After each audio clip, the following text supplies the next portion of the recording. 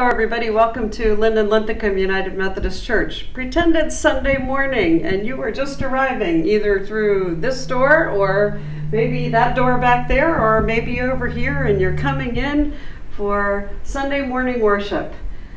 We're glad to see you, first of all, and so the first thing that you're going to see is somebody who's standing here who's ready to welcome you.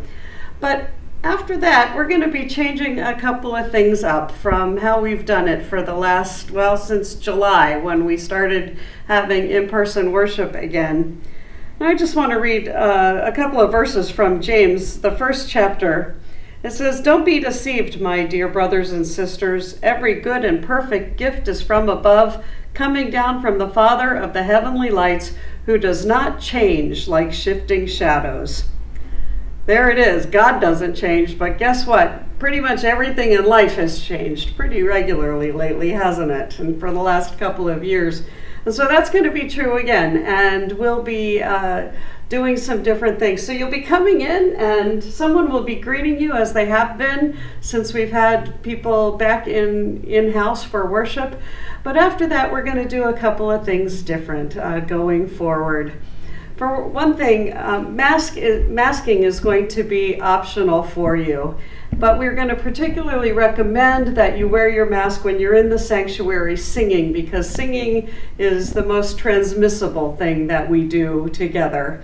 If you don't have a mask when you come, we'll have some here that we can offer to you if you'd like to sing, and we'd ask that if you would please cover your face. That would be awesome for that. We're also going to ask that you continue to wear your name tags, because you know what? We haven't seen each other for a long time, some of us. And it's kind of embarrassing, isn't it, when you have to say to somebody that you've known for 10 years, "I don't remember your name because I haven't seen you for a while."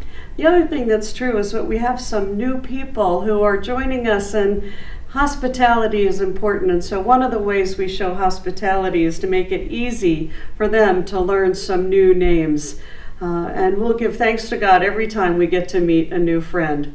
So if you'll walk with me, we're going to head toward the sanctuary a little bit and just think about what it's going to be like as you're coming in. So you'll come through here.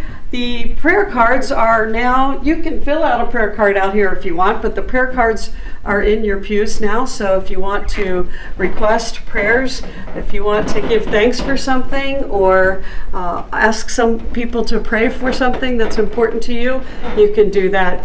When you come in here, those of you who have name tags, your name tags are here, and we hope you'll just go ahead and get those and put them on. There'll be somebody here to help you do that.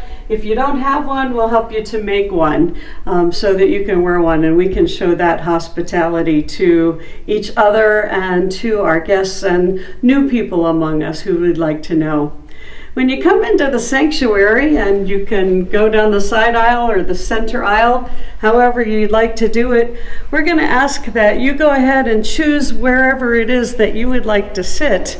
But keep in mind, if you would, the practice that we've had of distancing a bit. And if you would just sit with your own household and leave a little space between whatever other households there are nearby. Again, the less air that we share, the more likely that we are to be safe with one another. Now, God doesn't change. We just read that, right? But the things that we do together, those things change a little bit. So we're going to be doing some changing here in our protocols for worship. But some things have not changed. We still value more than anything your well-being, your life, your spiritual life, the life that God has given you in this world. We value that very highly. We value community and want to be able to share together in worship and to know one another and to care for one another. But we're going to be doing things just a little bit differently. I hope that you'll be patient and do the things that you need to do to care for the people who are around you, and also give thanks to God for the community that we are all a part of as we keep trying to change lives through love, service, and praise here at Linden-Linthicum United Methodist Church. See you Sunday.